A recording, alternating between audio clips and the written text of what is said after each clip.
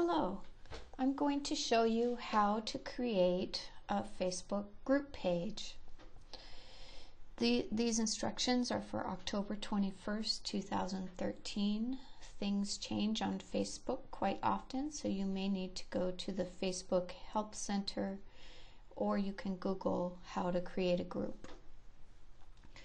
So from your home page, you go to Groups section on the left side of the menu and click on Create Group.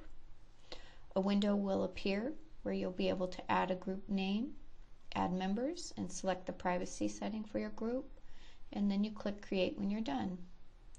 And once the group is created, you'll be taken to the Groups page. To get started, you click the star at the top right of the page and select Edit Group Settings. From here, you can add a group description, tags, set a group email address, add a group picture, and manage members.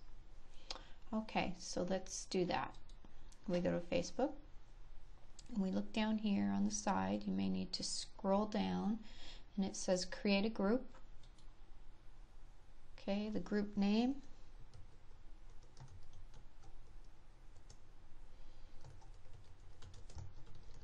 Okay, and you could probably add your members right here as well if you have a list of the students. So if you click on Open, that means anybody can see the group who's in it and what members post, and we shouldn't do that. So we want to either close or click on Closed or Secret. So a closed is anyone can see the group and who's in it. Only members see the posts, or only members see the group, who's in it, and what members post. So I'm going to choose Closed. You could choose either one for what you want to do. Oh, it wants me to add some friends, so I will add a friend here. And then click Create. I'm not going to choose an icon, but you can if you want. And now, if you look down here, we now have the group listed.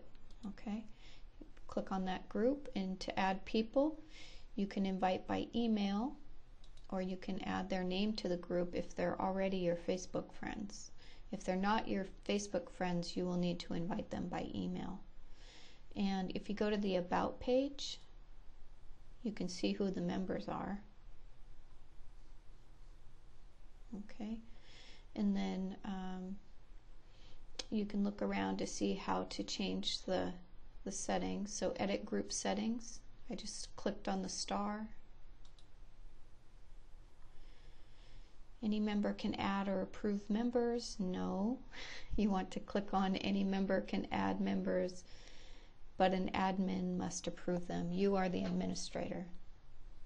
And then if you want to click set up a group address or a group name, you can do that. Put that in.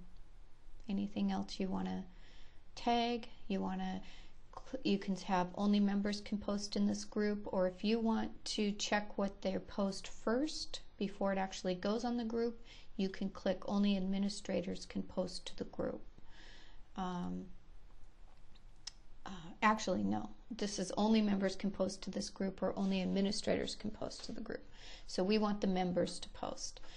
But if you want to approve the posts first, see them before they go on the group, then you can click All group posts must be approved by the administrator. So when the students do homework and post on it, you can see it before it actually goes up to the rest of the class. That might be a good idea. So we can save that.